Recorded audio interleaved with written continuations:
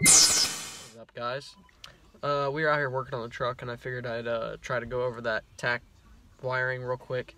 Just make a quick little video on how you can wire that up on your own. We were just out here welding some stuff up on the rockers, for the inner rockers. But I just want to go over that real quick, so yeah, I'm going to go over that. And okay, so that's the Tach. You guys have already seen that, I'm pretty sure. And let me find it. I might sit you guys down for a second and just find it real quick. Okay, so this plug right here is the plug you guys need to look for. And then you'll see there's a black and a gray wire. You go ahead and cut into those. The gray is the signal wire for the Tach. And the black, I want to say, was key on power. Or it was constant. Don't quote me on that. But, and then we just grounded it right here on this bracket. So we ground black wire key on power, gray wire Tach signal, and you just wire that directly up to your Tach, and it will work flawlessly. I'll just show you guys that it works. Oh shit, I don't have my keys, so I'll just attach the clip from when I showed you in a previous video. Okay, so here's our RPM gauge.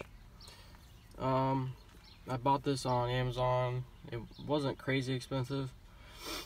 As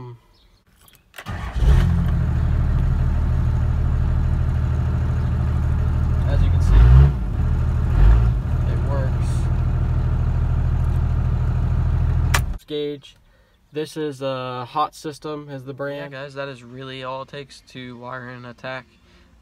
Everyone says, oh, it's not possible to use that wire, or it's not gonna be compatible, da da da da. I mean, depending on the gauge you get is also gonna be depending on how it wires in.